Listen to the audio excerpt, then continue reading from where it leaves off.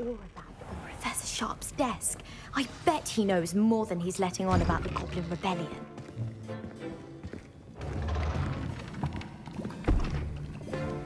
Potions is one of the most challenging and hazardous subjects taught at this school.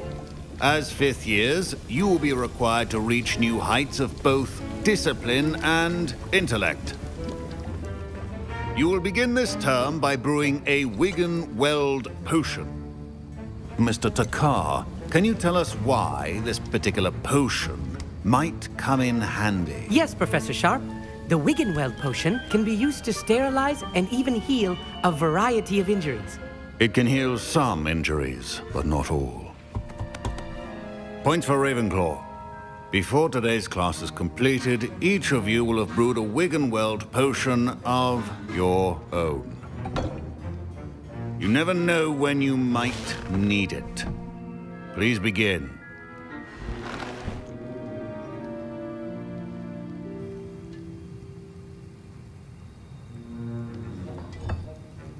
Use a strong, even motion when crushing your ingredients.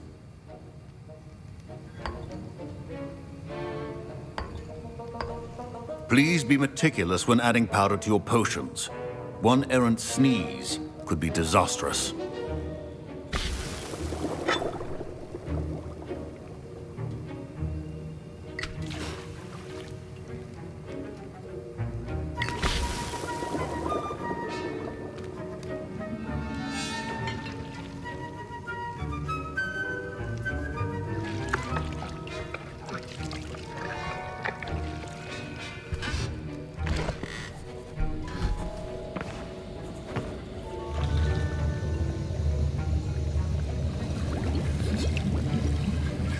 I see most of you have not forgotten how to stir.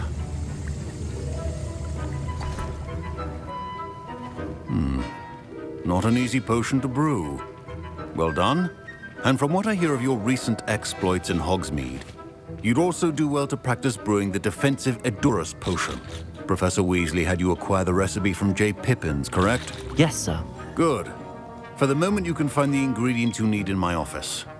But in the future, you'll be expected to provide your own ingredients. Some can be harvested from the plants you grow in your herbology class, and rarer ones can be purchased. Others, however, may be harder to obtain, and will require you to be a bit more resourceful. Come and see me when you've finished brewing, and we'll see if it was skill or luck the first time round.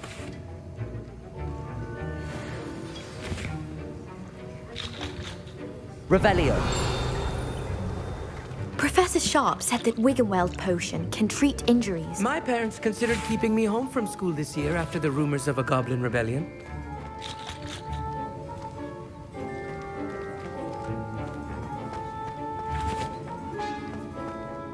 Did I hear Professor Sharp say that you have permission to go into his office?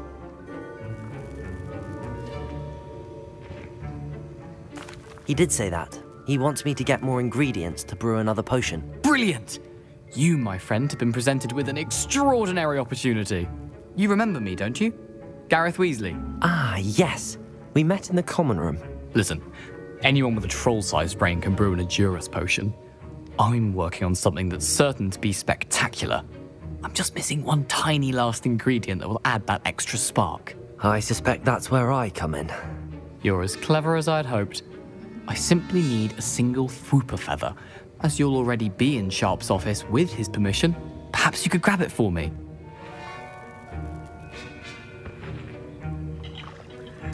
I'll get you the Fwooper feather, as long as you're certain Sharp won't miss it.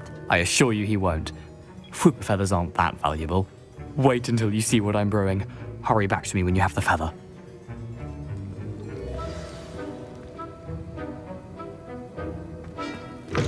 A well-prepared witch or wizard. Revelio.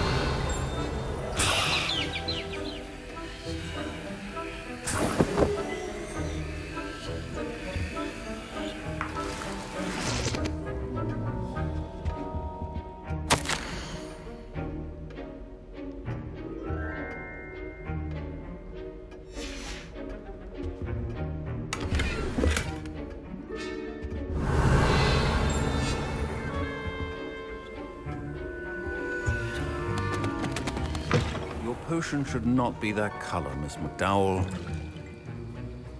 Revelio. Proficiency and potions are two things that cannot be rushed. Have patience and be thorough. Professor, what should I be doing again? You should have collected the ingredients from my office and begun brewing a potion at your cauldron. Finish your potion.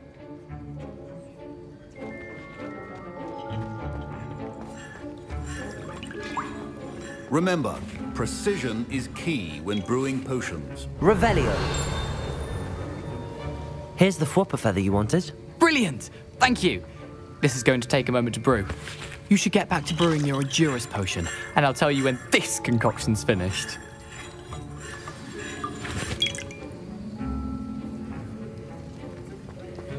Should you chop the dittany or crush it?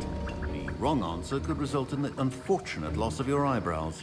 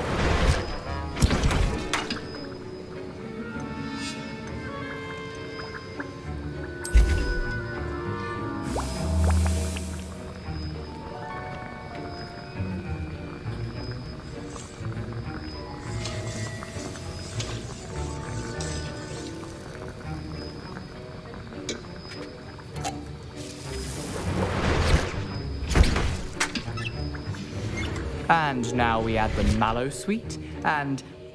That's odd. What's happening? Wait, it's not supposed to... Ah! Get it! Not again! Oh, the smell! Dragon Dog! What happened? Well done, Gareth. What now, Mr. Weasley? Sorry, Professor. That'll be points from Gryffindor, again. Mr. Weasley did not do this on his own. His accomplice will answer to me as well.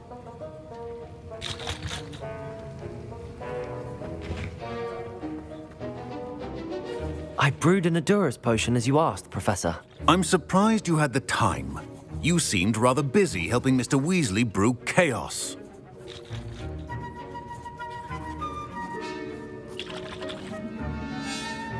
I'm sorry, Professor. I was merely trying to help a friend. Taking responsibility for one's actions does go a long way with me. I shall assume that you've learnt a lesson. As for the work you did today at your own cauldron, I will say you've done well. I confess I was skeptical, given the advanced nature of this class and the fact you're a new student. I'm glad I was able to meet your expectations. A rare occurrence. And you do well to remember that you're not a potions master quite yet. In addition to having a solid grasp of how to combine various ingredients, you should gain an understanding of the ingredients themselves. Pay particular attention in herbology. The plants you nurture there are often essential to the potions you brew here. Now, I recommend that you find a safe location in which to practice brewing. You cannot leave a hot cauldron simply anywhere. That'll be all. I think each of us has had enough excitement for one day. Class is dismissed.